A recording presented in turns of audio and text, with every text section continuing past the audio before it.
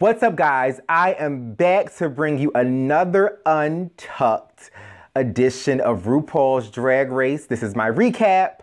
This is season 9, episode 10, and it is titled Makeovers Crew Better Work.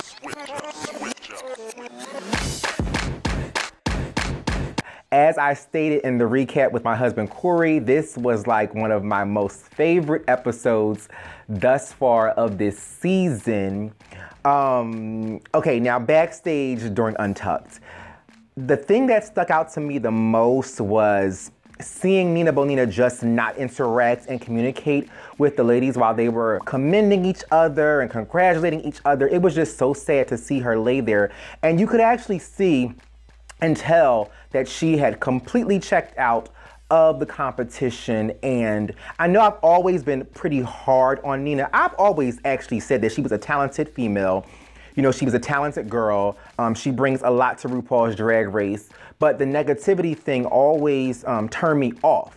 But after watching this particular episode of Untucked, I do now have some newfound sympathy and empathy for her, especially in reference to her mentioning during the show about her depression, because I also deal with depression and anxiety disorder and panic attacks and all of that. So I definitely know what she is going through and how she feels. But I think where I don't connect with Nina is the fact that I do sit in a low place when I'm dealing with depression for quite a while. But at some point, I find it within myself to pull it together and snap out of it. Also, what helps me come out of that negative space is when you have people who are surrounding you who are bringing positive energy and showing love. So I think that was my disconnect with Nina, because the ladies were always showing her love and trying to build her up. So at that point, it really isn't anyone else but you. And Nina did actually say that in this particular episode, that, you know, it's herself. She has to begin believing in herself and loving herself and knowing who she really is.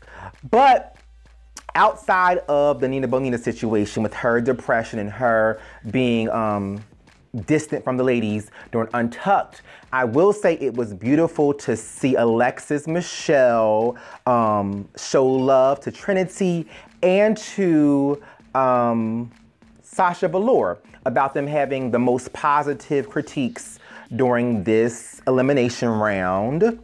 I was also so excited to see that Sasha Velour confirmed my theory about the difficulties of having to help a man get up in drag who may have traditionally masculine features. And that's what I said. I said, some people who you think are attractive men, you're like, oh, they're gonna make a great drag queen or a great girl, but when those masculine strong features come into play, it really doesn't work. So we've seen that the most beautiful drag queens end up being the men who have softer features, and I made that point. So I was like, yes, go me, for Sasha confirming my point. Now back to Nina's ass.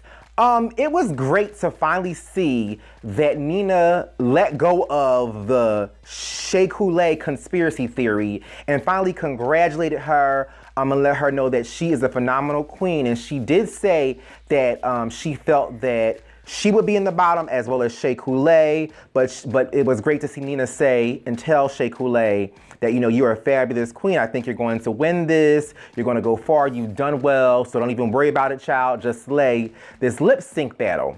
But I was surprised and not so surprised to hear Nina say that she was just going to try to give up and not even lip sync, because this is her third time in the bottom. And so it was not really worth it, and she's just drained and worn out. And I kind of get how she feels. If I was in the bottom 3 damn times and had to lip sync for my life 3 damn times, I might want to give up too. But it was great to see that Trinity jumped in there and said, honey, you have become a role model. You are a big sister to some of these people and children out there who now look up to you, and you have to man up and or woman up and go out there and fight. And I loved when Shea Coulee jumped in and said, honey, I don't want to win this by default. I want to have to go out and lip sync and know that I won because I slayed. And that's what I was saying in a previous video about how Nina beat Valentina. I don't think that she slayed her. I feel like she won by default because Valentina didn't know the words and she didn't really do shit. Also, I loved seeing that Wintergreen showed some love to Peppermint and thanked her for the experience and helping her get up in drag, because as you guys know, I was side-eyeing the judges for giving all the praise to Wintergreen as if Peppermint didn't have to beat Wintergreen's face and teach her and encourage her and, you know, give her all the ins and outs with drag. So I was so glad to see Wintergreen speak up on Peppermint's behalf, just as all the other crew members spoke up for their sisters. That was just great. And like I said before, this is why I love this particular episode, because to see these men, whether they are heterosexual or homosexual, you know, jump right in there and be committed and connected to their partners during this challenge was awesome. Now, I want to say that I lived for the shade that Duncan threw at Trinity. It was funny because when Trinity was saying drag queens don't make that much money and sometimes you have to worry about if you're going to pay your rent or buy a gown, and when Duncan said, or purchase that left butt cheek, honey, I gagged. I said, yes, Duncan, you are slaying. This is your first time in drag, but I'm not so sure because you got this shade thing down packed. But we also found out in Untucked that a lot of the guys, especially Duncan, has been there the longest. And I think Aaron was the second longest and Wintergreen had been there the third longest. Now, I told y'all that Trinity's ass wanted to see Rizzo's dick because in Untucked, of course, she admitted that she was attracted to Rizzo. Rizzo is her favorite cameraman, and I don't blame her because I'm attracted to Rizzo as well, and I would have been back there trying to help him tuck and or untuck. And Rizzo also shared that, you know, he had to let that dick breathe because the tuck is no more at this point. Now, my heart melted when Bay, which I don't remember what his actual name or real name is, but when Bay and Aaron were crying when they found out and saw that Shay and Nina were in the bottom, I loved how Bay was just like, I feel like it may be because of me, because she doesn't deserve this. She deserves to not even be in this position. And, you know, she was never in the bottom until, you know, this moment. So that just made me cry. It made a tear fall down my eye to see how invested that the crew is with their sisters. And I don't care what y'all say about Shea Coulee and if she slayed that lip sync battle or not, because after watching it again in Untucked, that bitch slayed. She slayed. I'm sorry, she slayed. I was glad that Nina chose to give some type of a fight versus taking the Charlie Hides route and just giving up. But I'm sorry. Those pivots, those turns, the everything that she gave. My thing is when a queen starts that lip sync battle and they have that initial pose and posture proper and correct and those breasts are poked out, I live.